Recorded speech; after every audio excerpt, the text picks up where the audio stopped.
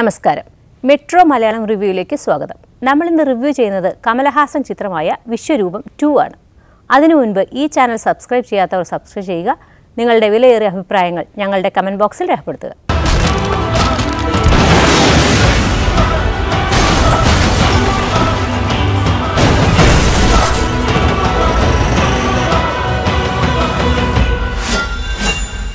നീണ്ട കാത്തിരിപ്പിനൊടുവിലാണ് വിശ്വരൂപത്തിൻ്റെ രണ്ടാം ഭാഗം എത്തുന്നത്.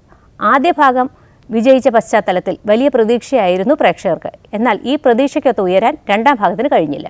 അൽ-ഖ്വയ്ദയെ കീഴ്പ്പെടുത്താൻ നിയോഗിക്കപ്പെട്ട വിസാം അഹമ്മദ് കാശ്മീരി എന്ന റോ എഞ്ചിനീയറുടെ വേഷത്തിലാണ് കമൽ ഹാസൻ വിശ്വരൂപം 2-ൽ എത്തുന്നത്. ആദ്യ ഭാഗത്തിൽ ഒമർ എന്ന ഭീകരൻ ജീവനോടെ ഉണ്ടായിരുന്നു. ഈ ഒമറിനെ വധിക്കാനാണ് രണ്ടാം ഭാഗത്തിലെ ചിത്രത്തിന്റെ പ്രമേയത്തിലൂടെ കടന്നുപോകുന്നത്. പതിവ് പോലെ വിശ്വരൂപം 2-ൽ കമൽഹാസന്റെ പ്രകടനം ഗംഭീരമായിട്ടുണ്ട്.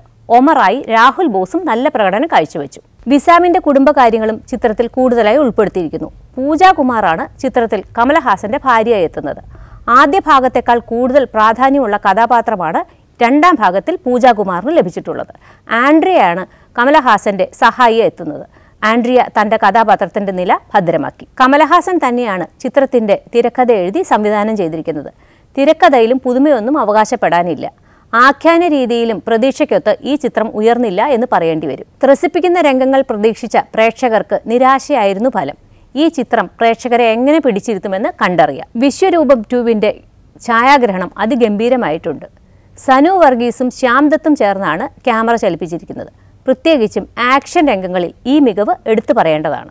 വിശ്വരൂപത്തിന്റെ ആദ്യ ഭാഗത്തിൽ സംഗീത വിഭാഗം കൈകാര്യം ചെയ്തിരിക്കുന്നത് ശങ്കർ മഹാദേവൻ ലോ കൂട്ടുകെട്ടായിരുന്നു. രണ്ടാം ഭാഗത്തിൽ ജിബ്രാനും. ആദ്യ ഭാഗത്തിലെ സംഗീതമാണ് മികച്ചു നിൽക്കുന്നത്.